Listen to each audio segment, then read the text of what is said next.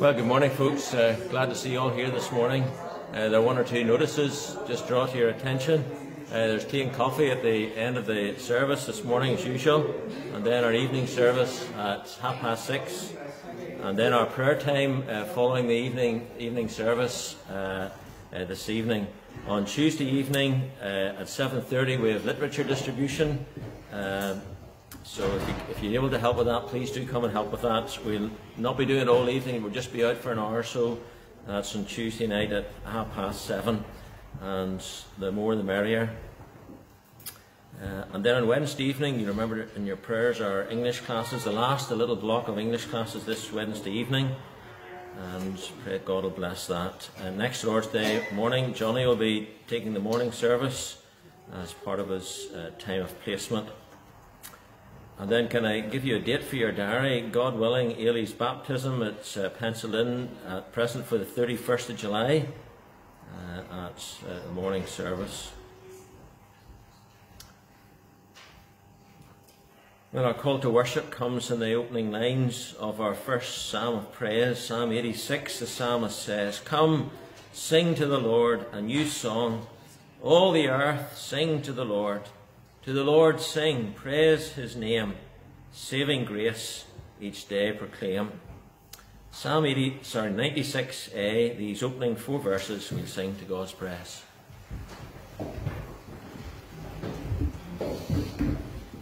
Come, sing to the Lord a new song. All the earth, sing to the Lord.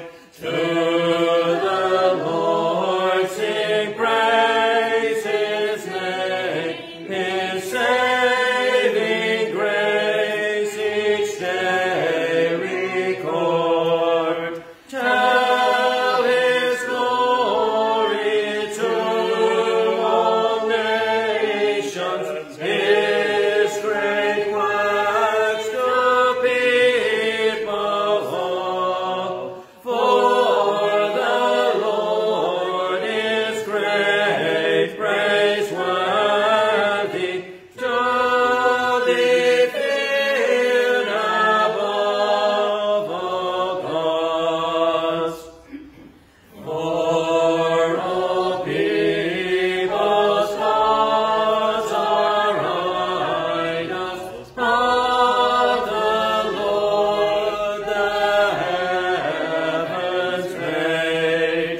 Splendor, majesty, and strength, with beauty in his house displayed. Now ascribe unto the Lord, you peoples all from every tribe. To the Lord, oh, give the glory, strength to him, oh, do ascribe. Well, let's bow in prayer. Mighty God, we thank you for this invitation that you give to men and women and boys and girls from every nation, from every language, to know you, to be known by you, to serve you and to follow you. Lord, we rejoice in your great love, a love that stretches out across this earth, a love that's not reserved for any one particular group, but as we've been singing, a love that is freely offered to all. So, mighty God, we come to worship you today, acknowledging your splendor, acknowledging your majesty, your rule and reign over all things, acknowledging your strength, that you have all might and power, and no one can stop you doing all the things that you have planned to do. We bless you, mighty God, for this first day of the week, when we reflect and remember week after week that Jesus Christ, your Son, has visited this earth, has lived a perfect life, keeping your law in every part, and in great love gave up his life a ransom for many. We thank you for this first day of the week when your church began to meet after Jesus had risen from the dead. And so we celebrate his resurrection today, rejoicing that there is one way made open, that sinners like us could know you as our God and as our Father through your Son, Jesus Christ. We ask, Lord, that as we gather to worship you today, that you would draw near to us. Lord, we acknowledge our great need of you. We acknowledge, mighty God, our need of your grace, for we cannot make ourselves right with you ourselves. We acknowledge, Lord, our need of your light, for the things of your truth will be dark to us without your illuminating grace. We acknowledge our need for your wisdom in our lives. And so we ask that as we hear your word today, that it'll come with power and effect into our lives. Meet with us, mighty God, as we meet with you, and still our hearts before you, and enable us to worship you in spirit and in truth.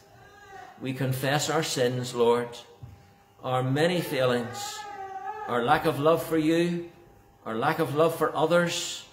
Forgive us our fretting and our worrying. Forgive us our cross words. Forgive us our anxious thoughts and aches in our hearts. And we ask that as we meet with you today, that our understanding of you will grow, and that all would delight to be followers of the living God. We pray in Jesus' name. Amen. Well, we're going to be reading in a couple of places just now, a few verses in Matthew chapter 5, and then some verses in the book of Ephesians. And while you're looking those up, I just want to speak to the children, indeed all of you. I'm not sure whose torch this is. I found it in the cupboard. I'm not sure whether it belongs to us at all. It certainly doesn't belong to me. I'm not sure if that's yours, Daniel. But it's not one I've ever bought, but it's in my cupboard anyway. And you'll see that there's a bright light in it. And we're going to be thinking about lights today. This isn't a very powerful light, although you can maybe see it shining in my hand. A little beam of light. Well, we're going to be thinking about how when people come to be followers of Jesus, they're like little beams of light. And if this was very dark in here, with all the windows all taped up, and I was holding this light, you could see a little beam of light coming from it into the darkness. And Jesus says that when we love him, our lives are like that. They're like a bright light shining out into the darkness as we live for Jesus Christ and as we talk about him and tell others about him. So we're going to be thinking about light today as well as thinking about salt. Listen out for those words, salt and light. So first of all, we read God's word in Matthew chapter 5 from verse 13 to 16. Just a short portion there, and then a little bit in Ephesians. This is God's word. You are the salt of the earth. But if salt has lost its taste, how shall its saltiness be restored? It is no longer good for anything except to be thrown out and trampled under people's feet. You are the light of the world. A city set on a hill cannot be hidden. Nor do people light a lamp and put it under a basket, but on a stand, and it gives light to all in the house. In the same way, let your light shine before others, so that they may see your good works and give glory to your Father who is in heaven. Then in Ephesians chapter 5, we read a little there, verse 1. Therefore be imitators of God as beloved children, and walk in love as Christ loved us and gave himself up for us, a fragrant offering and sacrifice to God. But sexual immorality and all impurity or covetousness must not even be named among you, as is proper among saints. Let there be no filthiness, nor foolish talk, nor crude joking, which are out of place, but instead let there be thanksgiving. For you may be sure of this, that everyone who is sexually immoral or impure, or who is covetous, that is, an idolater, has no inheritance in the kingdom of Christ and God. Let no one deceive you with empty words, for because of these things the wrath of God comes upon the sons of disobedience. Therefore do not become partners with them, for at one time you were darkness, but now you are light in the Lord.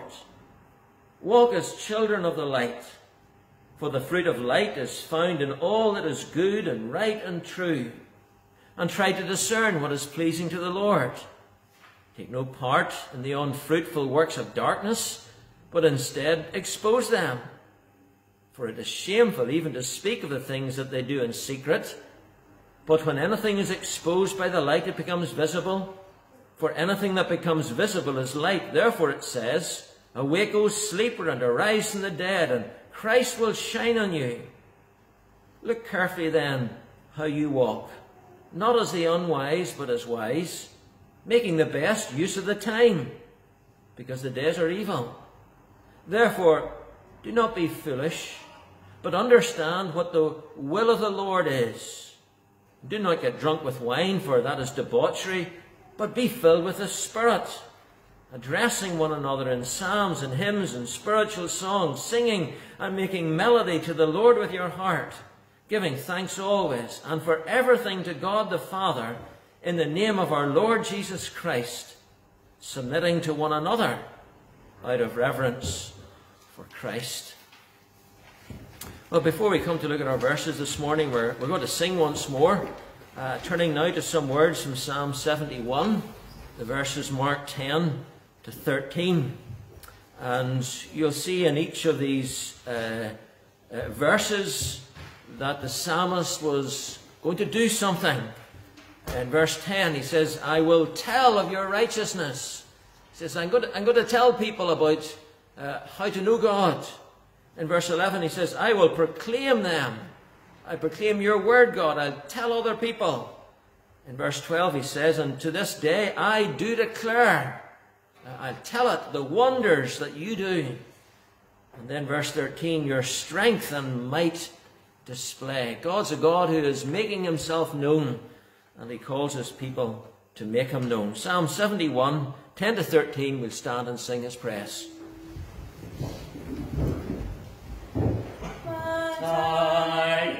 You will always hope and will increase my praise. I will tell of your righteousness and saving deeds always. I will proclaim them.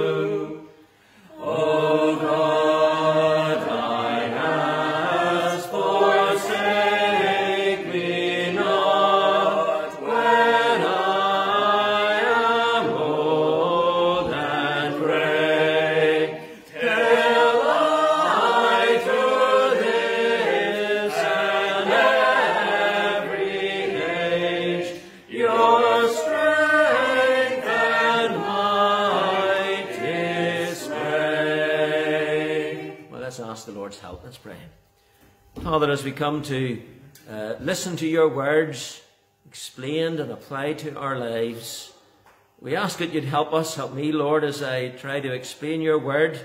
Help all who've gathered here to listen to your word today. We pray that you would give us a mind to understand it, and that also, mighty God, that your Spirit would take this word and speak to us by it, that we might know you at work in our hearts today.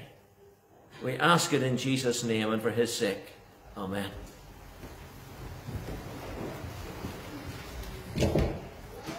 Well, we've been making our way through Matthew's Gospel, slowing down in this Sermon on the Mount and then putting the brakes really on in the Beatitudes, just looking sentence at a time.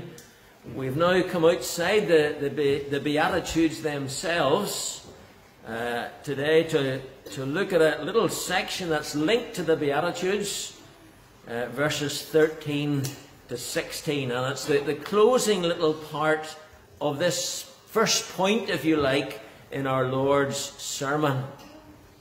And we'll be taking a little break from Matthew for a little while over the summer months, looking at something different for a number of weeks before we come back, God willing, in the autumn to Matthew again. So these three verses that we look at today, they're there. You have them in your order of service, verses 13 to 16. And as we look at these words, we'll hear what the Lord Jesus' assessment of the world is. Lots of different ways we might describe the word, but we're going to hear how Jesus assesses the world. And we're going to hear how the Lord Jesus Christ gave to his church a very important way of spreading his message. The last time when we were looking at Matthew's Gospel, we saw in verses 11 to 12 the response of the world to the true Christian, as we'd seen described from verse 2 to verse 10. We saw those wonderful characteristics of someone who's a follower of Jesus Christ. And then we saw how the world responds. The world shuns such a person. At times they're physically and literally persecuted, other times ignored, maybe spoken lies of. That's the world's response very often to the light of Christianity. So what's the Christian to do? Jesus has told his disciples, it's going to be difficult. You'll be persecuted. They'll say all sorts of things against you falsely for my sake. What's the Christian to do? Well, we might be tempted to retreat. We might be tempted to say, well, it's a big bad world there. I'm just going to live in my little Christian gathering and not have any contact with the world. Well, Jesus in these verses is showing his disciples that's not what he would have for us. And he uses two very simple pictures. Picture of salt and the picture of light, to show the followers of Jesus Christ that he was speaking to that day their great value in the world and the great purpose that God had for them in the world. And as we look at these three verses today, we're going to notice three things. First of all, there's something by way of implication. In other words, there's something under Jesus' words here. Then we're going to see a great encouragement. And then finally, we're going to think about a challenge. So, first of all then, let's think about our world. That's the first thing we're going to think about, our world. Well, how would you describe it? Well, if you've got a garden or walk past someone's garden and all the roses are coming out and all the flowers are coming out, or you've had a walk recent in the park in the morning and you've heard the birds singing, you would say it's a beautiful world. And it is. Psalmist tells us in Psalm 19 that the heavens declare the glory of God. It's a beautiful world. And in this world, there are 7 billion of us. 7 billion at the very apex of God's creation. 7 billion amazing creatures like you. made in the image of God, with gifts and abilities and strengths. And the psalmist says in Psalm 139 that we are fearfully and wonderfully made. So there's much that is good and beautiful in our world. It's good, isn't it, that we can come here today and we have no thought of being troubled because we've come to church. It's good. We've got hospitals to go to if we're unwell. We've got schools for children to learn. We've got roads to travel on. It's good. We've got a government, and we might complain, but we've got a government, and it has laws, and by and large, the laws of the land keep a measure of peace and calm, and it's good. Much to thank God for. But we also know that that's not the full picture of our world. There's much that's broken. There's sorrow and sadness. There's pain. There's hurt.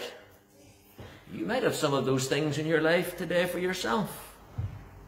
And the Lord Jesus, when he used these two pictures here to speak to his disciples about their place in the world, he was saying something about the world.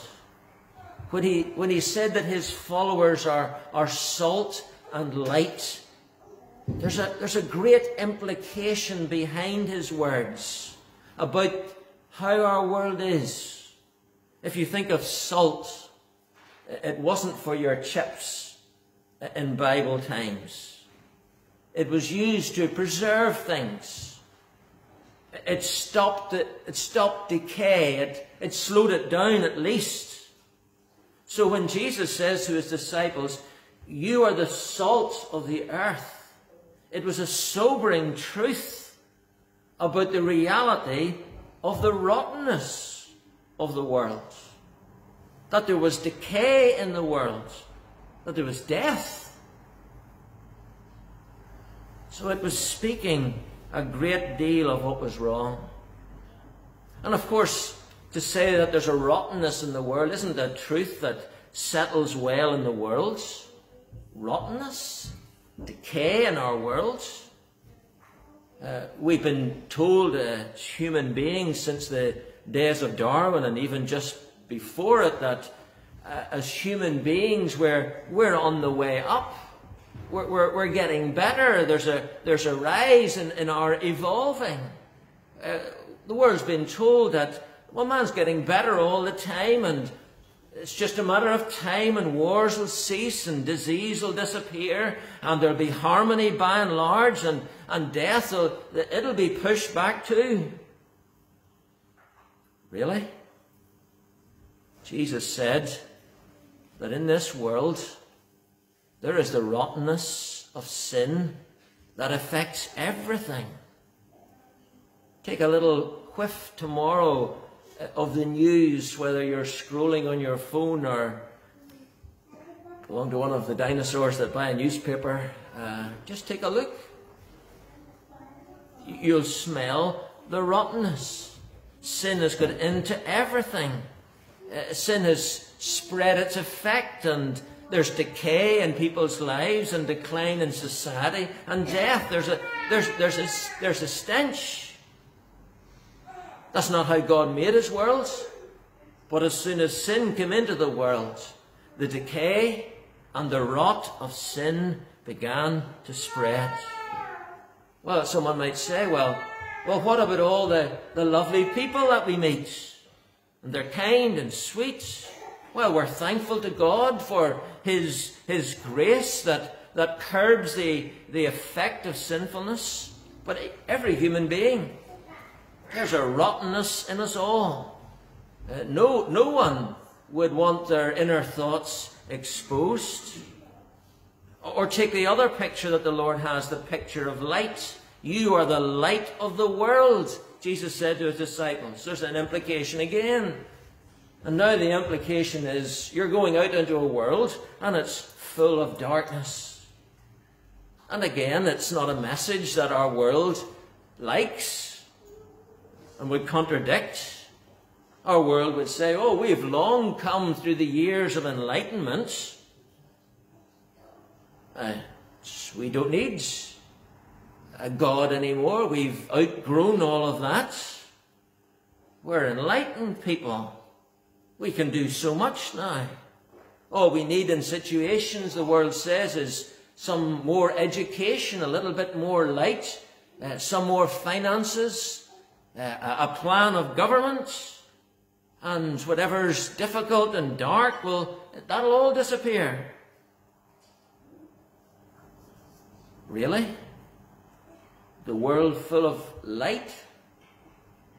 Not the light of the Bible, not the light of knowing God or seeking God. And our world is a world that's darkening more and more as God's ways are abandoned. Well, that's the first point, our world. And if that was the end of this message, it would be a counsel of despair. But it's not, because the Christian life, as we've been saying, is a life about a thorough well-being, a blessedness. It's about having our sins removed. It's about having light come. It's about knowing God and being right with God. And so we want to see, secondly, in our verses today, our influence. Our influence. In this sermon, you remember that the Lord Jesus was speaking to his disciples, speaking to those men who would be apostles and carry the gospel out into the world. And you remember that one of them wasn't a true follower of Jesus Christ, and that would appear. But speaking to those 11, and he was also speaking to others who were wanting to find out a little bit, but they weren't yet his followers, and there were others who said they were his followers, and after a little while they'll disappear and show that they were never his followers. And I imagine the Lord Jesus now, when he comes to these words in verses 13 to 16, looking especially at those little group of men who had truly come to know him and whom he would send out into the world with the gospel. Think of those men. They were just very ordinary men. Scriptures tell us that there were none of them who were schooled. None of them had any education. They were poor peasants of Galilee. They were fishermen, many of them. They were the despised of the world. They were the lowlife, these 11 men. But to them, the Lord Jesus said, "You are the light of the world. You are the salt of the earth." And if you look very carefully, you'll see this wasn't something that was a promise. He wasn't saying to them, "You will be the salt of the earth. You will be the light of the world." He says to them, "You are." You. He says, "You, my followers, you are the salt of the earth and the light of the world." And the you there in these statements, it's emphatic. It's as if he's saying to them, "You nobodies in the eyes of the world, you're the salt of the earth and the light of the world. You people and nobody else." Because Jesus Christ had changed their lives. The rot of their sin that had made them guilty before God had been pardoned because of what he was about to do on the cross. The darkness of sin in their lives, its guilt and its power, had been sorted by what Jesus was on the way to do on the cross. And he's saying to these men, you're different. There's darkness out there and there's decay out there. But you're the salt of the earth, the light of the world. Can you imagine some of these men thinking about this? Peter thinking about it. And Jesus saying to him, "You, Peter, you stumbling Peter, you're the salt of the earth, the light of the world. You, James and John, sons of thunder." I expect they had something of their father's feistiness.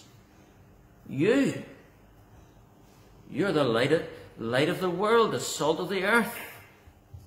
And just think of these pictures again for a little moment. Let's take them as we think of the Christian's influence. You are the salt of the earth. That's a little phrase actually it comes into our Christian language, speaking of someone as the salt of the earth. It's not really how the Bible is speaking of it here. We talk about someone, oh, they're the salt of the earth, they're really good, they're really helpful. It's not quite what Jesus is saying here. In Bible times, you had no freezer, you had no ice box, and the only way to keep a little bit of meat for later on was to dry it all out and to take some salt and rub it in. That would hold back the decay. And that's what Jesus was saying to his disciples. You're the salt of the earth. Your living in the world will have an effect on the world. It'll hold back the rot. Maybe you've experienced that as a Christian. I'm sure it's not just because I'm a pastor, but I've had lots of occasions where I'm in company with Christians and they come out with a mouthful of expletives and then they say, oh, sorry, Pastor. As if it was to me that it was God they need to look to for forgiveness. But maybe you've had that said to you as well, that somebody realised you're a Christian and they've said something and they apologise and maybe they restrain their language a little. That's something of the saltiness that Jesus Christ is speaking about. Or as you go about your work in your workplace and you're diligent at that, it has an impact. Doesn't necessarily bring persecution, as I mentioned last week, but sometimes it can be the very thing that stirs others up to be more diligent. And Jesus was saying to his disciples, your life matters. He's saying to you today, if you're a Christian, wherever he's put you, your life matters. You are the salt of the earth. And he's using you, holding back the decay, as it were, of society, that the light of the gospel will shine out. And take that other picture he uses, you are the light of the world. He was saying to his disciples, your life makes a difference right now. And again, we don't quite get this picture because we live in Belfast, and even when you go to bed at night, well, there's not much night at the minute, but even in the winter's night, it's never dark. There's always a light on somewhere, the street light shining in through your curtains. But if you'd lived in Bible times, having that little, it's like a little jug with oil in it and a wick out one side of it, having that light was really important, and it just made the darkness disappear, and it infiltrated the darkness and removed it. And that's what Jesus was saying to these men. He was saying to them, I've come into your life, the one who's the light of the world, and he's taken away the sins of his people so that there's a light from them. Not a literal light, there's no glow, as it were, comes off us, but it's light in the darkness. If you think of what we use lights for, if you have a car, there's on your dashboard there'll be a light that comes on, a warning light. Engine malfunction, that's going to cost you a fortune getting that fixed, but it's a warning. Stop. Got to change. You've got to do something about this. Or you think of the lights that if you've been on the airplane and they're coming into land at Aldergrove or City Airport, and thankfully the pilot can see the lights to guide him into a safe place. Jesus saying, that's your life, Christian. Your life it's like a warning light flashing. And it's saying there's a God to follow, and you need to follow him. Your life's that light guiding people to the Saviour, Jesus Christ. You are the light of the world. He was saying to these nobodies, your life counts for something. It has meaning and it has purpose. You know, sometimes a Christian can think, well, what can I do for God? Jesus is saying to his disciples, being one of my followers, having these characteristics that we've been looking at growing in your life.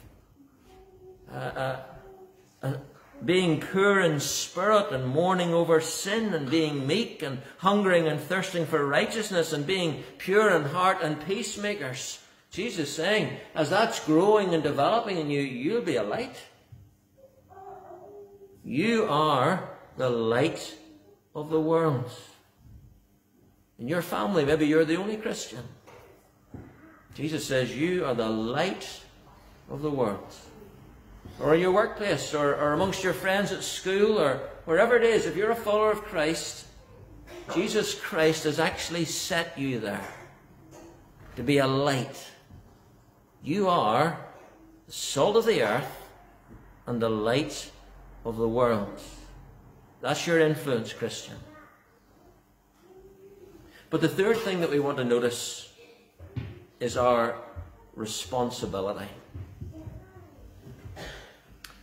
Apparently one of the big things in past years is influencers on Instagram or whatever it might be, whatever social media it is. If you've got some product you want to sell, you get some of these influencers. I have no idea who any of them are, but I've heard of them. And they'll wear your watch or wear your perfume, whatever it is, and they'll just influence all the tens of thousands or hundreds of thousands of followers they are. How pathetic. With a Christian, you're different. You're the influencers of the world. You are the salt of the earth and the light of the world. You're the real influencers. And with that privilege comes responsibility.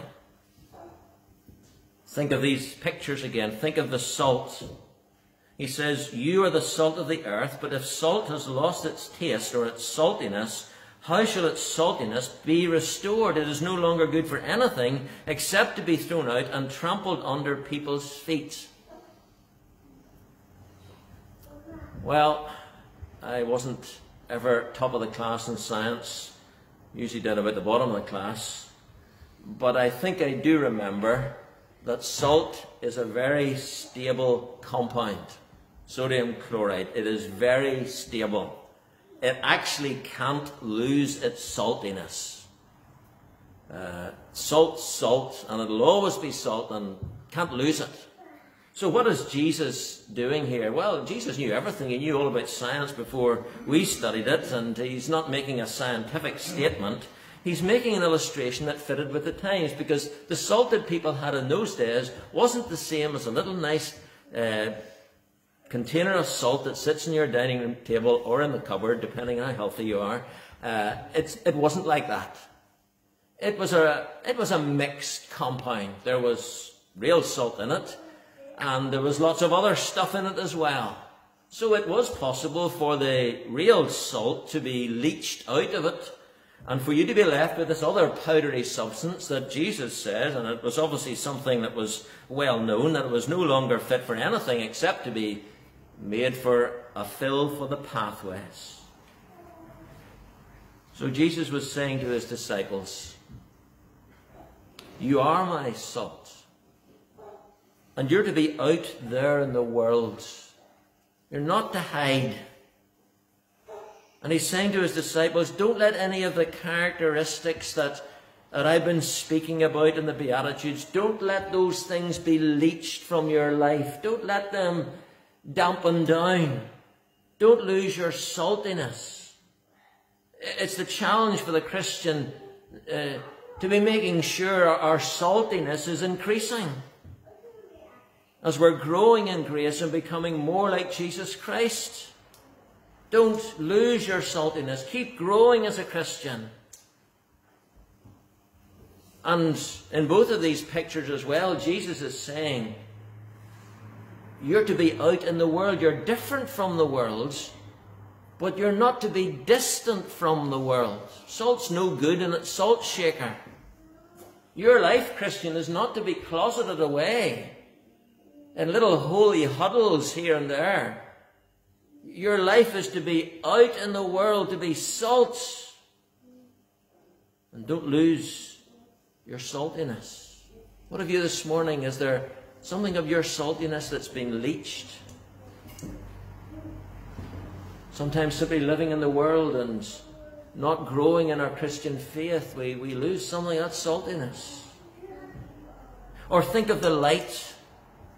Verse 14, you are the light of the world, a city on a hill cannot be hidden, nor do people light a lamp and put it under a basket, but on a stand, and it giveth light to all who are in the house.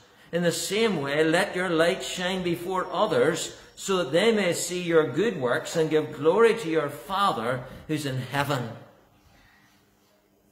He says, you're the light of the world. You're like a city on a hill. It can't be hidden. Cities on a hill in those days had light shining out from it. You just are there like a beacon, he said. And you're not to hide. You're not to put your light under a basket. It's a ridiculous picture he's painting here and speaking of here. He's showing the folly of it. Don't hide away, but be set up on the stand, as it were, that it might give out its light. And he says, in the same way, let your light shine before others. What did he mean by that? What does that actually mean? Let your light shine. Well, does that mean you need a loudhailer and go out onto the street shouting out a message? Does it mean you get a big badge? I love Jesus? No. If you look a little further in our verse, Jesus explains it when he says, that they may see your good works. That's how Christians shine out the light, that they may see, that the world around might see your good works. We're not saved by good works. The Bible tells us we're saved for good works. In the Greek language, there are different words for good, and the one that's chosen here, as Matthew records these words, is the word that means beautiful. That they may see your beautiful life, that they may see this blessed life that you've been given by God, that they might see the change and the distinctiveness. He's saying, let my love shine out. Let my mercy shine out. Let my patience shine out. Let them see your good works. Let them see what I've done in you. Not that we would be attracting people to ourselves, but that we would be making people look to Jesus Christ and to our Heavenly Father, that they may see your good works and give glory to your Father who's in heaven. Jesus is saying to his church here, these men who are the representatives of his church, here's what I want you to do. Go out and live in the world and let my light shine out. These men would be called to preach and teach, but they would be the beginning of the New Testament church of thousands of men and women and boys and girls who wouldn't preach and teach, but they would go out and be lights and shine out for the glory of God. And he says there'll be fruit from it. They'll give glory to your Father. In other words, these lives are going to be changed and they're going to come to know God. And the challenge for the Christian then is, what about your light? Is it shining out? I used to have a car, and it was so old that it's not glass in the headlights. I can't remember what it was. Some sort of perspex stuff in the headlights. And it was so old that they'd become opaque. A real deep level of scum on the outside. You washed it, it didn't come off. And you had to take a thing called T-cut, really strong thing for polishing things. And bit by bit you could get the opaqueness away, and the beams of light would be so much brighter. Is there something in your life, Christian, that's making the light that should be shining from you a little bit dimmer? It can be our living like the world. can be our watching what the world watches, living like the world lives, and the light is dulled. But what an encouragement for these believers. They'll see the beautiful life, the life that Christ has put in you, and they'll give glory to your Father in heaven.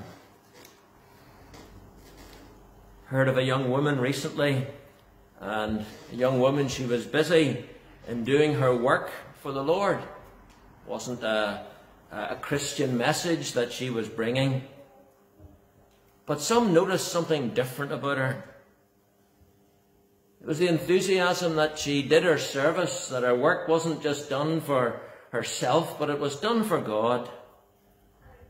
And two people had a conversation. One turned and said to the other, "Does she love Jesus?" And the other person replied, "Yes, I know she does, because she goes to my church." Well, if you weren't a Christian watching that young Christian, wouldn't you think, that's a beautiful life?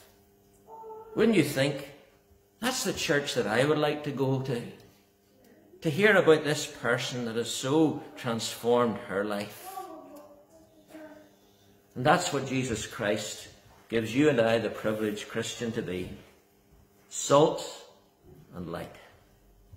Maybe you listen this morning and you're not yet a Christian.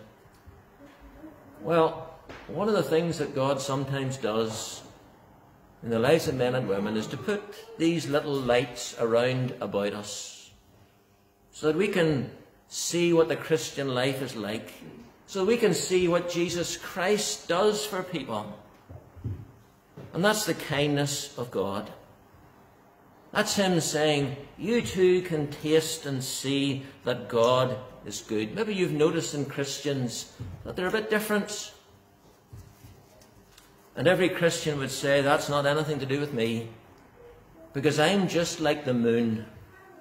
I don't have any light of myself, the Christian says. I'm just reflecting the light of Jesus Christ, the light of the world. And he's come into my life, and he's taken away the darkness of my sin by what he did on the cross. And every light bearer would say, if you'll come to him and trust him as your Saviour and follow him, you too will be the salt of the earth and the light of the world. Amen. Well, let's sing praise to God as we conclude our worship. As we sing from Psalm 66, these 4 verses. Shout to God with joy, all nations. Don't you just love these words in our Psalms? For the God that we worship is a God that wants all the nations, no matter what country people are from, to come to know him as their God. Shout to God with joy, all nations. Psalm 66a, 1-4.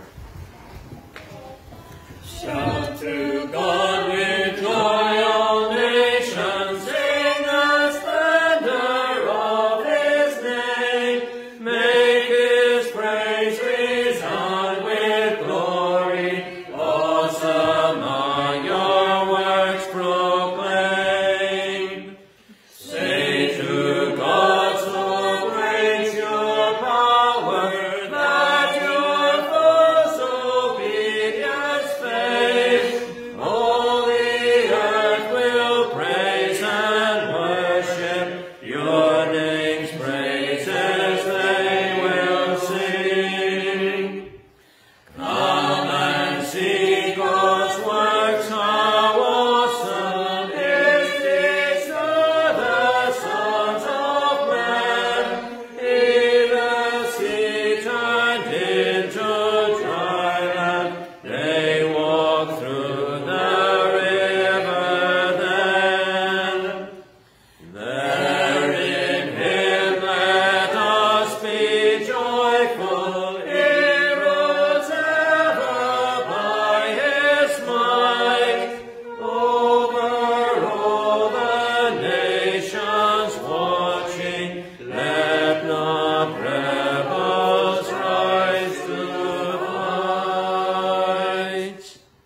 The grace of the Lord Jesus Christ the love of God, and the fellowship of God, the Holy Spirit, be with you all. Amen.